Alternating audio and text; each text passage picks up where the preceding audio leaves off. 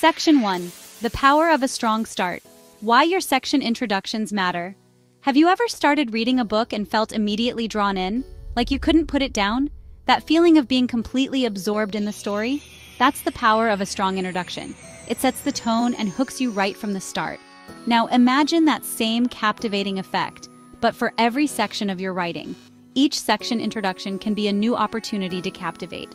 Just like a captivating opening line, a well-crafted section introduction acts as a mini hook, re-engaging your reader and preparing them for what's to come. It's like a breath of fresh air.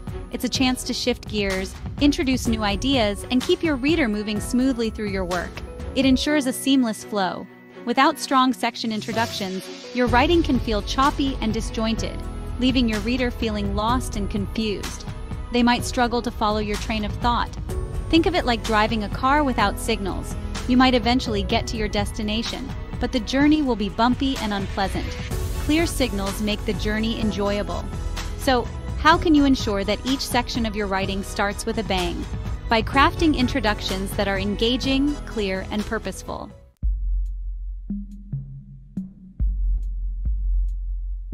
Section 2. Setting the stage, crafting introductions that hook your reader. The answer lies in understanding the purpose of a section introduction. It's not just about summarizing what's to come, it's about piquing your reader's curiosity and making them eager to delve deeper. One effective technique is to start with a thought-provoking question. This encourages your reader to pause and reflect, immediately engaging them in your writing. Another approach is to use a startling statistic or a bold statement that challenges conventional wisdom. Remember, the goal is to create intrigue and make your reader feel like they simply must read on to find out more. But how do you choose the right technique for your particular piece? Section 3. Finding your rhythm, transitioning smoothly between sections. The best technique for crafting a compelling section introduction will depend on the overall tone and style of your writing. If you're writing a light-hearted piece, you might opt for a humorous anecdote or a playful question. For a more serious or academic work, a thought-provoking quote or a compelling statistic might be more appropriate.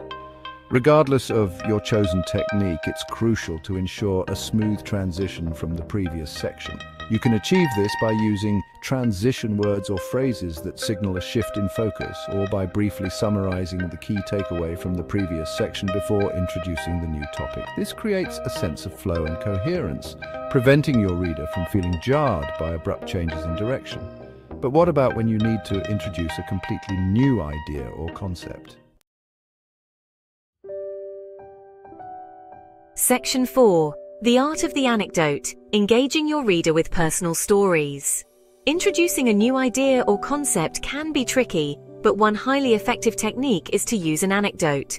A well-placed anecdote can make your writing more relatable and memorable, helping your readers connect with the material on a personal level. For instance, imagine you're writing about the importance of perseverance. You could start a section by sharing a brief story about a time you faced a challenge and overcame it through sheer determination. By sharing your own experiences, you not only illustrate your point, but also create a sense of empathy and connection with your reader. But how much of your personal life is too much to share in your writing? Section 5. Painting a picture, using vivid language to draw readers in. While anecdotes can be powerful tools, it's important to use them judiciously. Not every section introduction needs a personal story. Sometimes the best way to engage your reader is through vivid language and imagery. Imagine you're writing about a breathtaking sunset. Instead of simply stating that the sky was beautiful, describe the fiery hues of orange and pink, the way the clouds danced across the horizon, and the feeling of awe that washed over you. By using descriptive language, you transport your reader to that moment, allowing them to experience it alongside you.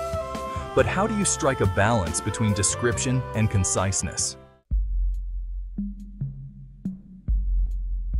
Section 6. Questions that spark curiosity, encouraging reader engagement. Finding the right balance between description and conciseness is a skill that develops with practice. It's not just about writing more or less, but about writing better.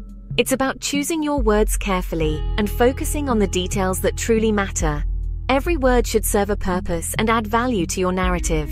However, engaging your reader goes beyond just vivid language and personal anecdotes. It's about creating a connection and making the reader feel involved in the story. One of the most effective ways to keep your reader glued to the page is to ask thought-provoking questions. These questions should be designed to make the reader think deeply about the subject. These questions should relate directly to the content of the upcoming section and encourage your reader to ponder the topic at hand. They should be open-ended and invite exploration. For example, if you're about to delve into the complexities of climate change, you might ask, what will our planet look like in 50 years if we don't address climate change now? This kind of question sets the stage for deeper engagement. This immediately sparks curiosity and encourages your reader to actively engage with the material. It makes them want to read on to find the answers. But how do you ensure these questions are truly effective? The key is to make them relevant, challenging, and thought-provoking. Section 7. The power of dialogue, bringing your writing to life. To make your questions truly impactful, it's essential to craft them carefully and strategically place them within your writing. A well-placed question can serve as a natural transition, seamlessly guiding your reader from one idea to the next. But don't limit yourself to just questions. Another powerful tool for crafting engaging introductions is dialogue. A snippet of conversation can instantly breathe life into your writing, making it more dynamic and engaging. Imagine you're writing about the challenges of communication. You could start a section with a brief dialogue between two people struggling to understand each other. This not only illustrates the point, but also draws the reader in, making them feel like they're eavesdropping on a real conversation. But how do you use dialogue effectively without disrupting the flow of your writing? Section 8. Creating suspense, leaving your readers wanting more. The key to using dialogue effectively is to keep it concise and relevant to the overall point you're trying to make. Avoid unnecessary small talk or filler words that don't add value to the narrative. Each line of dialogue should serve a purpose, moving the story forward or revealing something new about the characters or the situation. This keeps the reader engaged and invested in the story. Another effective technique is to create suspense. Suspense keeps readers on the edge of their seats, eagerly anticipating what will happen next. End your section introduction with a cliffhanger, a provocative statement, or a question that leaves the reader wanting more. This can be a powerful tool to maintain their interest. This technique is particularly effective in narrative writing, but it can also be used in other forms of writing to keep the reader engaged. Whether it's an article, a blog post, or even a report, suspense can be a game changer. For example, you could write, "Little did I know, this seemingly insignificant event would change my life forever." Such statements create a sense of mystery and anticipation.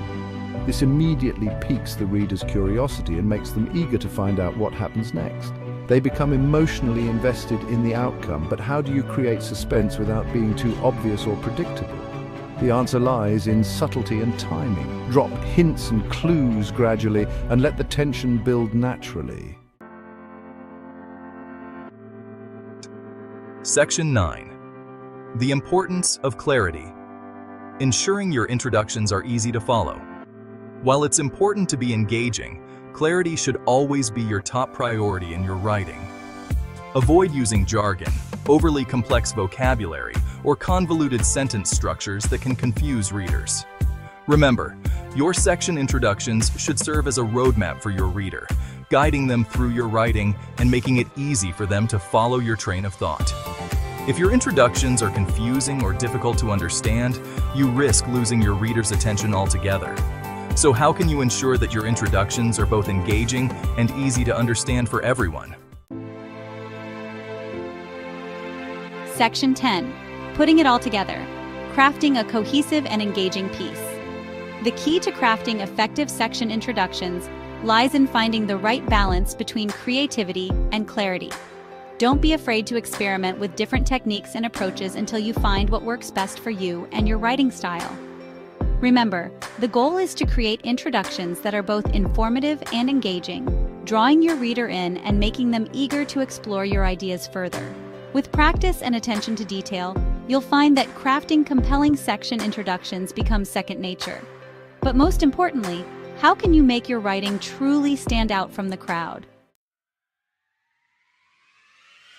Section 11. Conclusion. The enduring impact of well-crafted introductions. Mastering the art of writing effective section introductions is an invaluable skill that will elevate your writing to new heights and captivate your audience. By understanding the techniques and strategies outlined in this essay, you'll be well on your way to captivating your readers and leaving a lasting impression that resonates. Remember, a well-crafted introduction is an invitation, a promise of the engaging and insightful journey that awaits your reader, drawing them in. So go forth, experiment, and most importantly, have fun with it. Your readers will thank you for it, appreciating the effort you put in.